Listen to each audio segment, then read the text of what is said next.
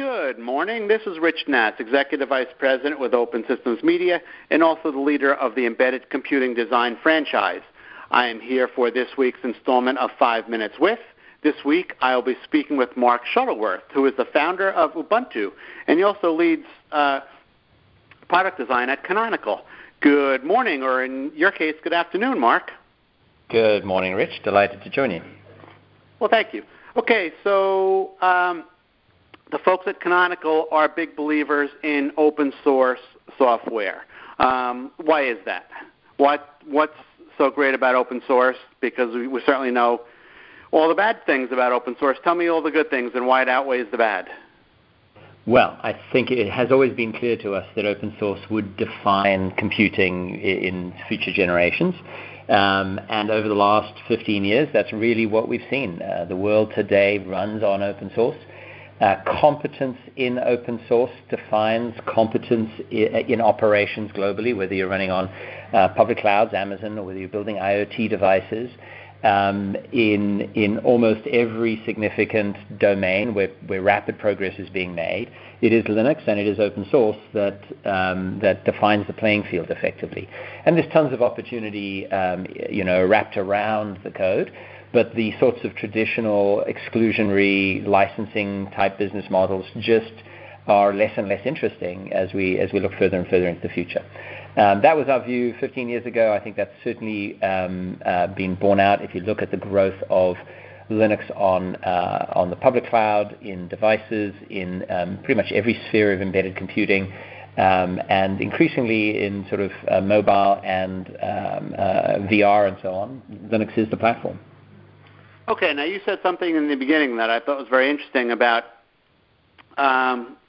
competence breed competence, or I think that's the word you used. But unfortunately, there's a lot of incompetence in software development, as there is in all aspects of life.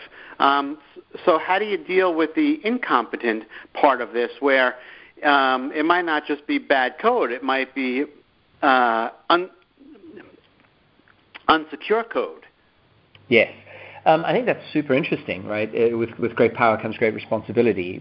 Open source does enable people to ship devices very quickly. It enables them to modify, manipulate, innovate around any aspect of the behavior of a device, for example, in the embedded world.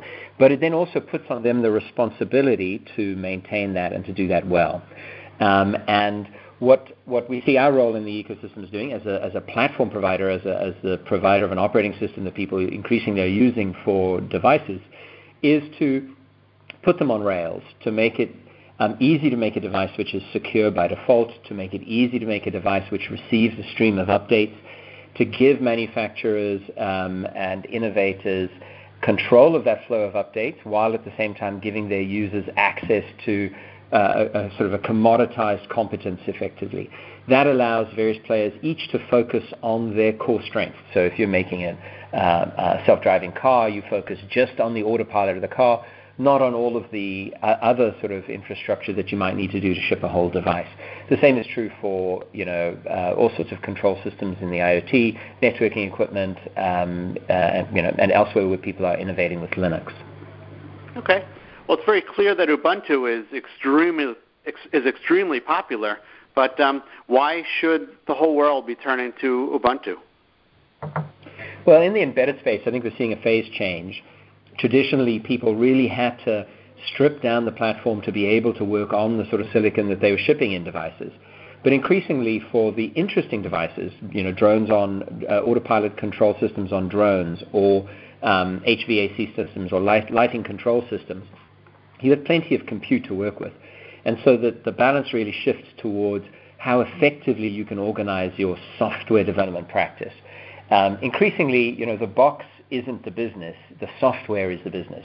Software on the box is the gateway to the services stream, the revenue stream, and so on. The ability to change that software, the ability to write that software well, the ability to pull together a great portfolio of apps for your device, or to reduce your costs of software iterations and easily address security issues and so on. That's really what separates the successful projects from the unsuccessful projects. And Ubuntu is making those things much easier for people to do. There's a huge pool of Ubuntu developer talent. The tools are very well understood. The platform is well trusted. It's very easy to go to a manufacturer and say, look, I want to spin up a new IoT project, and I'm going to use Ubuntu as the operating system. All the pieces in the pipeline are in place, from the app all the way down to the board, to make that an easy path.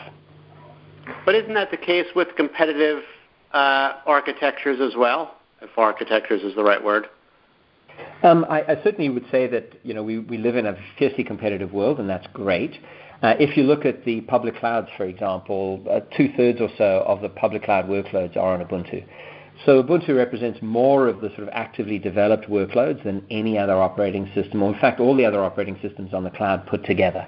That's not to say that there isn't great innovation happening there, but Ubuntu really has become the common currency of app development on Linux.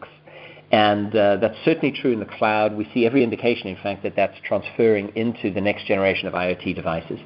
Our partnerships with Dell, with Samsung, with Qualcomm, with Intel, all underscore what they're seeing in the market, which is that Ubuntu is the sort of platform of choice for people who are building that next generation of devices.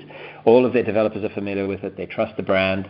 The economics are very clean. And increasingly with Ubuntu Core and Snaps, we have really unique primitives to allow for very secure placement of apps on devices and the automatic updating of those apps, which is just a very unique proposition. Now, we know that there are no guarantees in life, but what's the guarantee that Ubuntu will keep up with the times and continue to update? Oh, that's a great question. We have a 12-year track record of delivering a great stream of security updates. That's really what we've built that reputation on. The majority of the cloud runs on Ubuntu because we focus on that, and we do that very well.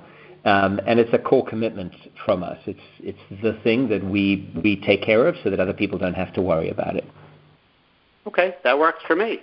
Unfortunately, we have used up our 5 minutes, because I'm sure we could talk about this subject for a long time.